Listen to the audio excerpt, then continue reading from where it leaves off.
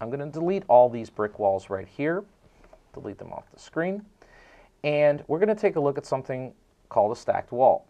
Revit has a tool that allows us to make a composite wall out of many different styles that we already have in the file and see what I have available to me. Now you can make whatever wall types you want, but the first step to make a stacked wall is to have the pieces that you want to make it out of. In this example, I'm only going to show a 2-layer stacked wall, but you can easily make it out of 3 or 4 segments to whatever fits your need. So for example, a wall that is stone at the bottom, brick at the top, and maybe limestone at the very top, those could be 3 different layers, and you can actually program the wall to be that way. Let's take a look. We have right here brick on metal stud, and we have CMU on metal stud. So I'm going to use those two, and I'm going to make a stacked wall. Scroll down. You'll notice that in the type selector, at the very top I have basic walls. Then I have a section we'll get to later which is called curtain walls, and at the very bottom I have stacked walls.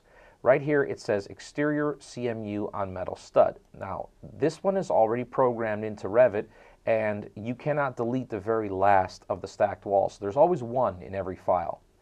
As I place that wall and I put it on the screen, let's take a look at what we have. And this is right out of the box a stacked wall. Now this doesn't look very interesting, but there's a lot of things that we can do with this. So what Revit did is it took a wall definition of 2 various walls and stacked them on top. We select the wall and look at the properties, and in this case I'm going to edit it.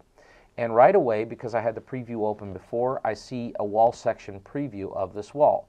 I don't have a lot of the other tools that I normally have. I just have this one button that says structure. When I click on it, I only have a very simplistic view of 2 walls, exterior brick on metal stud and exterior CMU on metal stud. Those were the types that I pulled down from the menu over here. Those are my only choices. When I insert a layer, you'll see another segment arises, and the only thing that I can choose are the walls I already have in my file. So again, the first step of making a stacked wall is make sure that you have the components that you want to make the stacked wall out of. Let's leave these 3 components right here. I see that one of them is listed as variable. We always have to have one variable segment, and that's for the reason that the wall needs to be able to stretch. When you pull a level, as we've seen before, up and this wall is attached to it, one of these needs to stretch with the wall. We get to tell it what layer stretches with it. So in this case, I want my base to stay exactly the same size, and I would like my top portion here, for example, to be only 4 feet. And you'll notice it adjusts right here in the preview, and I would like my middle portion to be variable. If that's not the case, if I would like my middle portion to be 8 feet, for example, then all I have to do is click on the layer I do want to make variable, this one for example, click the variable button, and what you'll notice is the top one now becomes variable, and the second segment now becomes something that I can type in, and I can say 8 feet, for example, and now this one will remain the same, but the top layer will stretch. That's how a stacked wall works. So the only thing a stacked wall really is a holding space for segments of other walls that you have in your file. Now I'd like to embellish this a little bit. I'd like to add something to this wall right here. I'd like to actually add a stone cap to it. Now the way to do that is to add a reveal to the wall that is going to be cutting it. So for example, I could add the stone cap to the bottom wall and then it would show up there, but the problem is the top brick would then cut through it. You can play around with this a little bit and see the results of it, but experience will sooner or later tell you that you need to put those sweeps into the wall that's going to be cut by them. In this case, that's the brick wall. So if I were to go to a file type, I'm going to activate the wall command here and go to the wall type that I know is the top portion, which is brick on metal stud.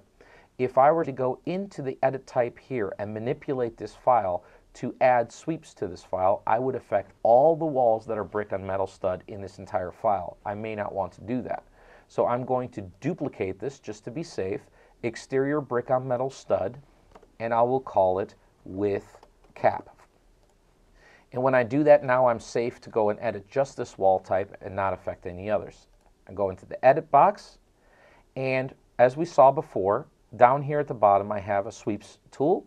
I'm going to add a profile. And in this case, we will pick, let's say, the 8-inch wide precast sill. We'll pick a material of concrete, for example. You can pick whatever material, limestone. And let's see what that looks like. We can worry about these other settings, but let's just see what that looks like.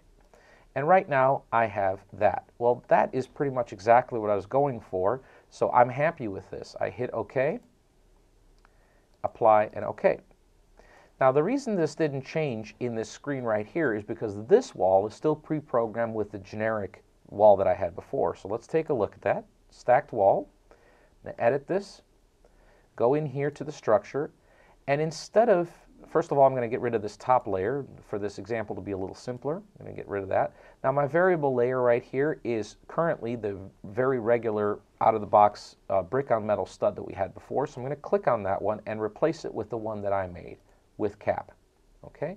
And instantly you'll see that I now have this nice little cap that shows up right here at the top of this wall. I'm going to hit OK on this, apply and OK, and my wall has this nice cap.